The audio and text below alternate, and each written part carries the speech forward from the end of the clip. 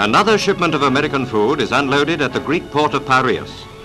Greece, so impoverished by the war that her very existence depends on American aid, gives a preview in its practical application to other European countries who may be granted aid under the Marshall Plan.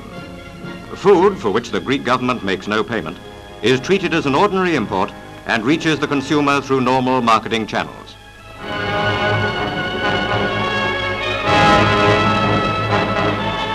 For the housewife, queuing like her counterpart throughout this world of shortage, American aid means that the meager rations will stretch a little further, and free meals at school guarantee the children relief from hunger.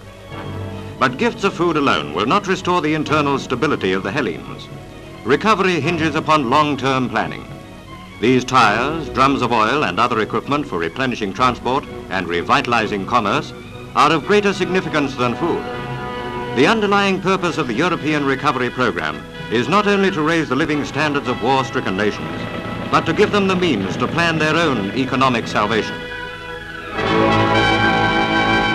Part of the program is the provision of skilled men, like this diver on repair work in the harbor of Salonika, to train workers in the use of unfamiliar machinery. Every country has its own particular problems to overcome before turning recovery corner. In mountainous Greece, always backward in her communication system and relying to a large extent upon the seaways, the speedy resurfacing of ports has priority.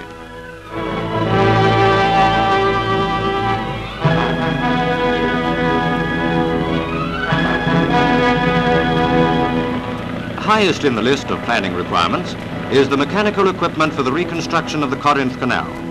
Destroyed in two great sections by the retreating German army, the loss of the vital waterway is a tremendous handicap to Greece. Of all the shattered nations, this country faces the worst of the problems in traveling the hard road back. But with the tools available to do the job, Greece shows she has the will to make the journey.